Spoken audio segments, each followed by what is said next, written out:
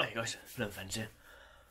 Right, I'm hoping everybody's doing well. I hope everybody's doing better than me, but we won't go into that. I hope everybody's basically enjoying themselves.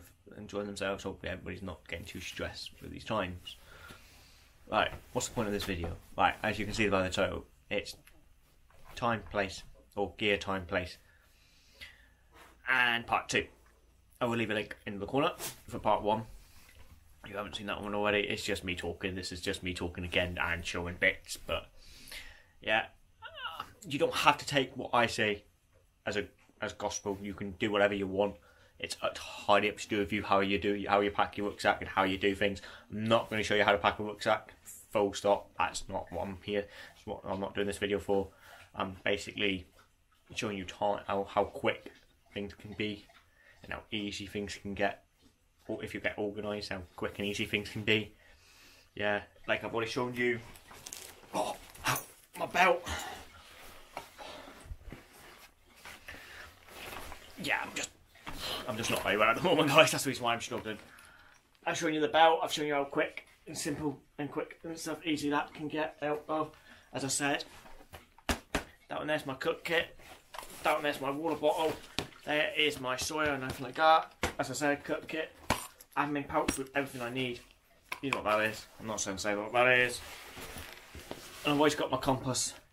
And I've always got a wind-up torch on my belt at all times. That never leaves my belt. That would always stay there. So basically, as I say to you, time. So you need a compass. You're not digging around your rucksack to grab a compass out just to take a bearing. You always got it there. It's always simple. It comes dark all of a sudden. Automatically, you can grab your torch out. Might not be the brightest thing in the world, but it's going to do something because it's there. It's quick and simple and easy. That's what I'm saying to you guys. It's just timing. It's like, say for example, it's absolutely hammering down with rain. Yeah, I can just go into this pouch, grab out my pegs, my ridgeline, and my guide rope, all for my part in this Pelican Tech trip bowl, and then it's all there. Yeah, and then I go on to the other side and I can grab my tripod and I know where it is. That's what I'm saying, how quick and time. What I mean by time, it saves you time. Yeah, you're not digging around for the rucksack for one small little item. Yeah, same as you, like if I cut myself, for example, I can go into my pockets of my trousers, and they're not I'm wearing jeans now, but I can grab out that, and I can grab out that if I go into shop, or if someone I know, I can grab them two out, and they're there, done, straight away. Like, same as my EDC wood pouch. As I said, when I mean time, I mean it's time. Time means everything to me personally lately. And straight away, there's one there. And I can have that on my belt, around my waist, everything like that. It's the same as my survival kit, guys. This is the thing, I've gone away from the tin. I've got rid of the tin. I've actually let someone else have my survival tin. And I've gone to my survival belt kit. As I said to you, time. I'm not going to go into my rucksack every time I want to go and thing like that. I don't want the thing in my pocket. I don't like that type of thing. It's bulky, it's uncomfortable, but it's time where I can just take off my belt and then it's there. I'm not running around. I'm not going, and going into my tin and going all over the floor. I can take my belt off, or the outer part of my belt, undo the top where it was all thing like that, go through it, look into it, see what I got, take out what I need, and everything like that, then go from there. I'm not running around going, tin, empty. Because that to me is time wasting, because then you have to put it all back in the tin. And you're in a panic, you're not going to be able to fit all that back in the tin. So that's again, time. It's the same as big tools. I'm going to show you a clip right now, with this piece now of my large tools. You've probably all seen this before, but this is my large tool, so here we go right now. And guys, there's my saw. There's the saw, both saw extra blades. There's my little hatchet, and there's the red camp shovel. As I was saying, everything has to be organised and everything that goes in its place. This is this back system. Down the bottom here, I do keep some extra tinder when I can. So, right, I'm bringing it back. Like, as you can see, that was where I keep my large tools, and they're out of the way. In time, again, I can grab them, I can pull them out. Done. I'm not wasting time. I'm not looking for things. Then I can just, and I'm not emptying my rucksack just to get one thing out. It's the same as first aid kit. My first aid kit always lives on top if I'm not carrying the extra light, if I'm not carrying the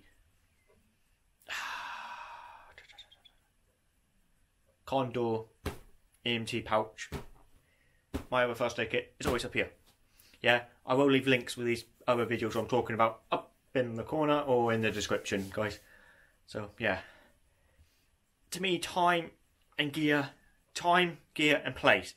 Like, I keep my large tools at the back of my rucksack because I live in the UK, and in the UK we have so many live walls and so many walls like that. And I want them outside, out of mind. No one can see them when they're against my back. No one can see them because they're right against my back. And then there's the rucksack, as you all know. Yeah, so that's a good place. Time, I can take them out easy, no problem. And the gear, same thing. And then it comes to my tarpaulin. I can just take my tarp out, done. It's straight away.